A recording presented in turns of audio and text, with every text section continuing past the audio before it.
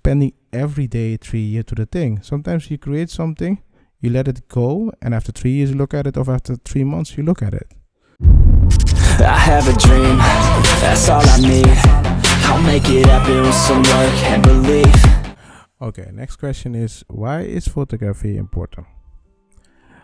The thing is, when you look at photography, every day, no matter what you use, it can be social media, it can be television, it can be the newspaper, it can be a lot of things. And when you see media, you see an image, and most of the time they need images.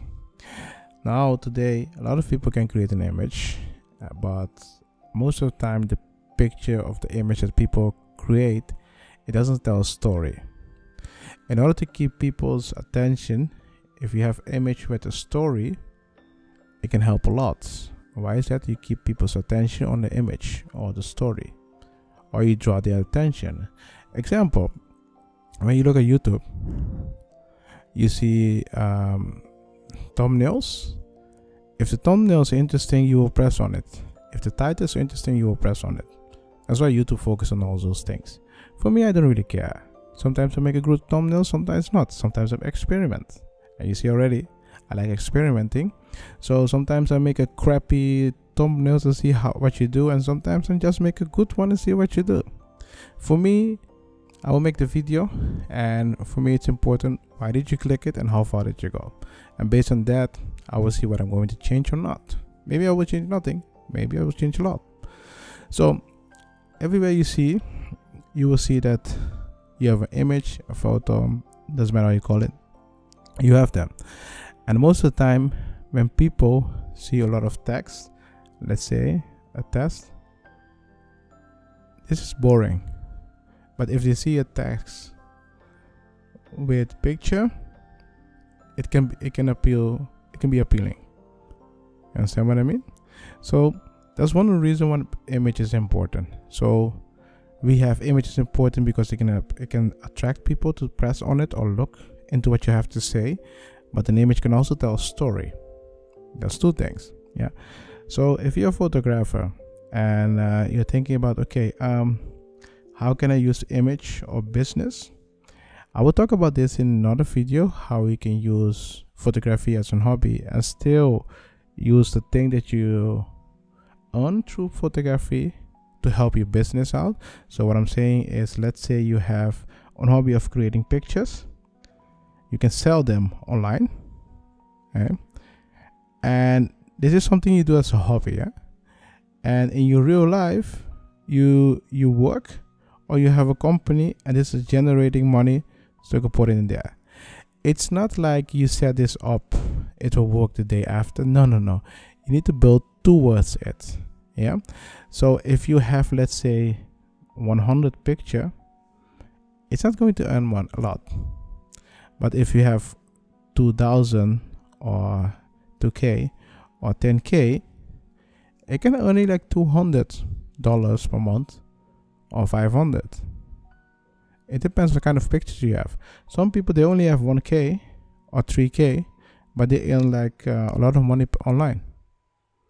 And this is besides the regular work.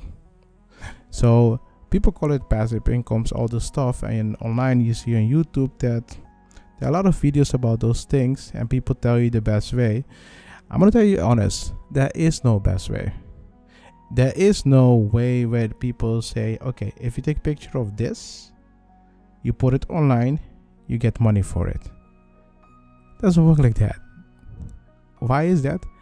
If there is a short way, they will do it themselves. They will not share it with you. Why should they share it with you? Because it's money for them.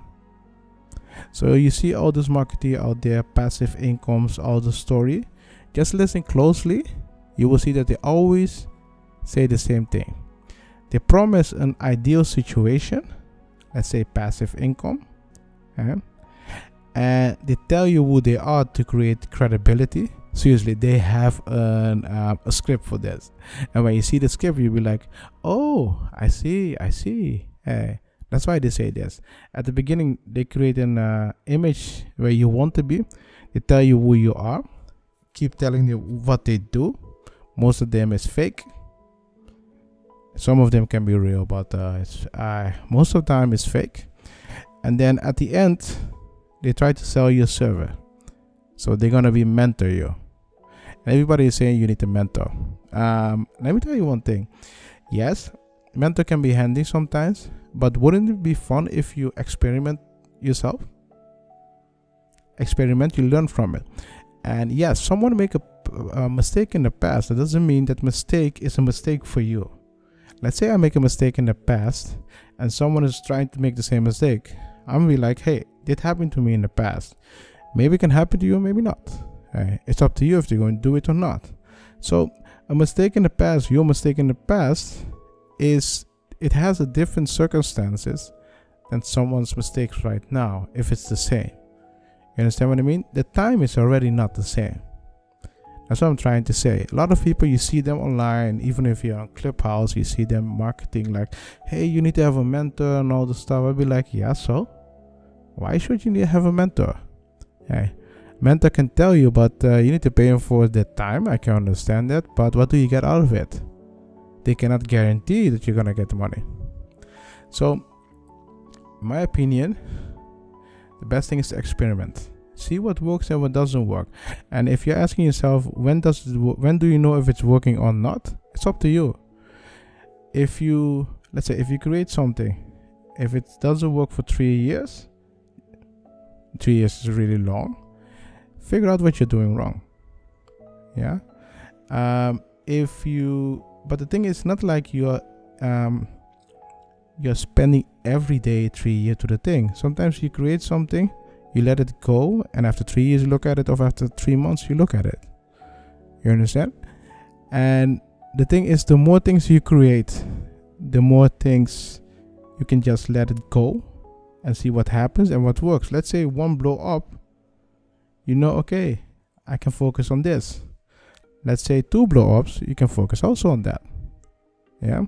So if you look at why is photography important, you can create a lot of pictures from different circumstances, good quality, whatever, upload them online, keep it, don't do anything, focus on other things. You start the first month with 100 or 400. After 10 months you have 1K, or you can start more, you can do more, it doesn't matter. You can go, you can create more.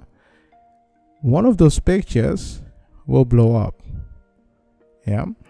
And when it blow up, it's not only 1, 2, 3. It can help you a lot. So why I'm saying this is because there are a lot of pictures online, but some people are looking for specific things, because most things that are online, people copy what other people do. They look at other people, what is successful, they copy it, and then you have a group of people that are doing the same. Does it work? No.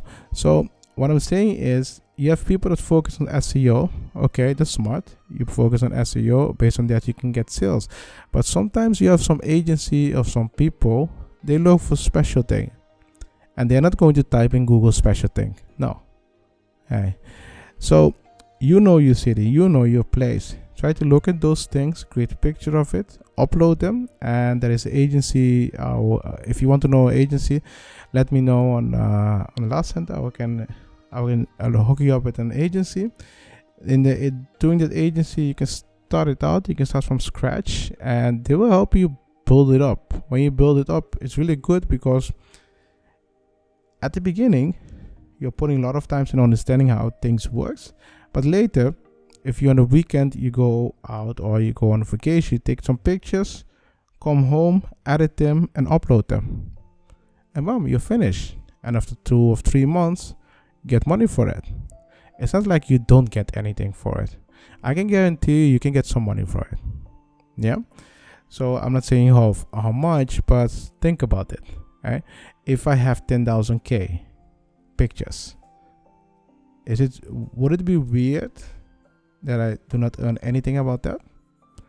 I think you will earn something about it. So think about those things. Yeah. And you don't have to have a good camera to earn money from it. So if you look at the question, why is photography is important? Everywhere you see photography, and you have people that are looking for special things, and sometimes your location can provide something special that you don't know anything about that. If you are, let's say, if you are in a city that's really well known, there are certain parts in the city that other people don't know, and for you it's normal, but for other people it can be special. Think about those things. So if you're interested in more about this, what you can do is just go to the Law Center. In the Law Center, I will try to answer your question if you have them. And if you want to see our royalty-free pictures, you can buy them here. The license is clear, and we'll try to upgrade our portfolio. And if you found this information useful, what you can do is you can buy me coffee. So you can press here on this link, and when you go here, you will find the page. You can buy me 1, 3, or 5 coffee, and you can say something nice, like thank you for the information. Yeah, I'll see you guys in the next video. I have a dream, that's all I need. I'll make it happen with some work and belief.